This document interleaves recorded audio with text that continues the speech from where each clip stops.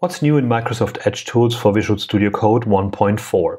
Improved screencasting. Targets now have two buttons, a screencast button and a developer tools button. In the past, the screencast has been part of the developer tools interface and was limited by it. Now we moved it to an own tab. This means you can use it like any other document inside Visual Studio Code, and it gives you a much bigger browser preview to work with. This is a fully fledged browser, so you can type things in and it would work. And you also get the functionality that wasn't possible in the screencast before, like when you roll over the different parts of the HTML, you can see the margin and the padding, and if you use the inspect tool, you get the information of the overlays here. One great thing you can do with the new screencast, because it is an own tab, is that you can take any of the other code and split it up, and that way you see your code right next to your developer tools and the browser window in one instance of Visual Studio Code without ever having to leave it. Device emulation. A lot of developers asked us to put the device emulation of the developer tools of the browser into this extension. So now you get a drop-down next to the URL with different devices. In this case, I'm choosing an iPhone 4, and it resizes the screen to the dimensions of this phone.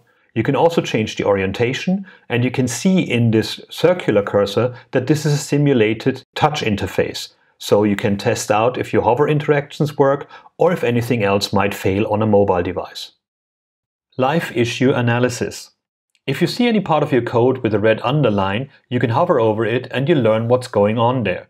This is a form element without a label, which means it's an accessibility issue. We also test for compatibility issues, security, and performance issues. This is powered by Webhint, which is the same engine that powers the issues pane in the developer tools in the browser, but in this case it does it live in your code. You can go to any of these issues and say View Problem. This gives you an inline preview of what the problem is, and you can jump from one to the other in the document. The minimap also shows where there might be issues in your document, and this is not limited to HTML but also works with other languages. In this case, I got a WebKit animation here, and it tells me that it's not a good idea to rely on the WebKit prefix but also have the animation so all the other browsers can do the same thing. So you're learning about issues with browsers, you're learning about accessibility issues while you're writing your code without having to look it up somewhere on the web. This is live analysis, so if you're typing something that might be problematic like an output element, it will also tell you immediately that there is an issue. In this case is that Internet Explorer is not supporting it, so not that much of an issue any longer.